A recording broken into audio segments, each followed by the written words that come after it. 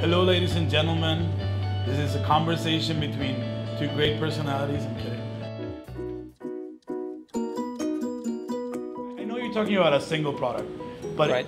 just humans are so complex that without UX, we probably wouldn't even know that kids could use the box instead of the other thing. Because imagine I spent I don't know, 100 grand in a really complicated ad campaign about how this doll is the best doll in the world, and I never ever asked real children if they're going to use the doll or the box. So that's like a really lame but interesting example of how UX could have informed that campaign. Right. So let me give you another example then. I was telling you that I can discover new ways in which people are using the product. But then you as a marketing team can tell me this is the way the product should behave in the digital interface. The product should have this personality because you are the one that are setting the brand strategy in the beginning. So I have to take that into account because the product itself has to have this personality as well. If I have a bad experience in a restaurant or with an app or whatever, I'm going to tweet about it. Right. I'm going to Facebook it. I'm going to take a picture on Instagram and say, you know what, your product sucks.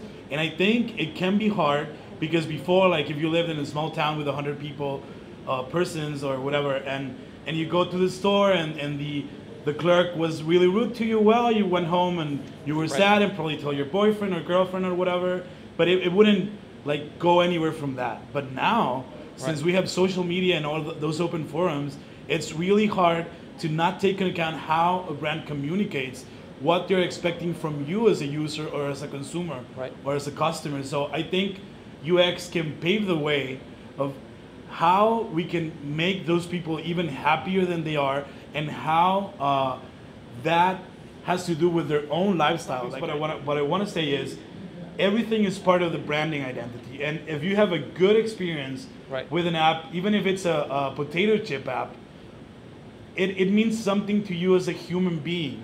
And then I can take that story, if you tell me what the story is about, I can take it and advertise it as if it has always been that story instead of the other part. And let me build that on that idea, because I think there is no choice for them now.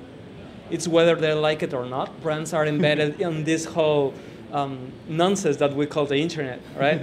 And while it might not be true for everybody in their market, I think it's true that more and more things are happening outside of the control of brands. So once you put out a product or a message, and the internet will literally eat it up and take it as we their don't know own. what's going to happen, but something is going to happen. And that's why I think it's UX really important for marketing, because UX is all about humanizing technology and the experience that you have on this internet of sphere, in a way. So I think that's really interesting, find that common ground between marketing and what we're doing at UX. It's really interesting what you say, because it seems like it's compulsory now for a brand to like have a personality, to actually act as a human being. And I think marketing and advertisement together have been trying to humanize brands for the last 50 years. And now that you're saying UX is humanizing technology, I can see a very clear path in which a brand could actually, whatever brand, no matter if it's an motor thing or window cleaning product, whatever, can actually humanize their message through UX research. And that is very puzzly to me. I don't know if that's the word, but it seems like a puzzle to me, because asking the right questions, for example, in a focus group or something like that, it's still too general. Like, would you use the product? Yes or no? Would you imagine having a red car instead of a black car? Yes or no? Tell us what you feel when you buy a key that has your name on it. Well, I feel cool. But we don't really have like very specific methodologies like you guys have that can actually inform the message my brand needs to actually get to people. So I'm just going to say, in an organic way. Yeah, let me tell you what you guys lack that we do have.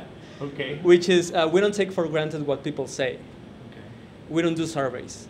So what we do is to actually watch people doing stuff. People will always, and this is rule, this is a golden rule, because we're humans, we'll always do different from what we say. In UX research, the UX... So you're calling UX calls human liars now?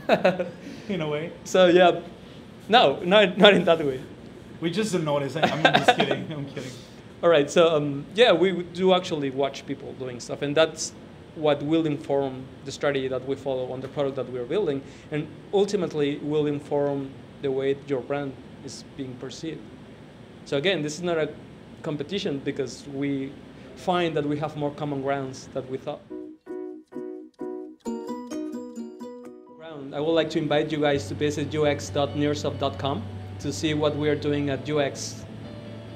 And there's a whole bunch of stories at nearsoft.com/blog and nearsoft.com/about us and all sorts of things we're trying to do to make people connect with us. So if you don't like the story, or if you like it, or you fall in love with us, please send us an email. Just visit us and tell us what you think about what we're doing. Thank you. Thank you.